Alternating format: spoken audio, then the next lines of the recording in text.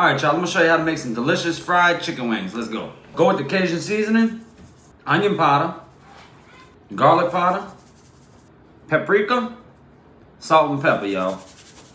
Go ahead and mix that seasoning, y'all, on all the wings. Get a separate bowl, 1 cup all-purpose flour, 1 tablespoon baking powder. I'm gonna mix that up real nice. Now go ahead and throw that flour mixture in there, y'all. Add a cup of cold water. Let's go ahead on and get that really coated and mixed up really well. All right, let's go to the stove. 375 degrees, 8 to 10 minutes, y'all. It's been 8 minutes, check them out. Check out this delicious fried chicken, y'all.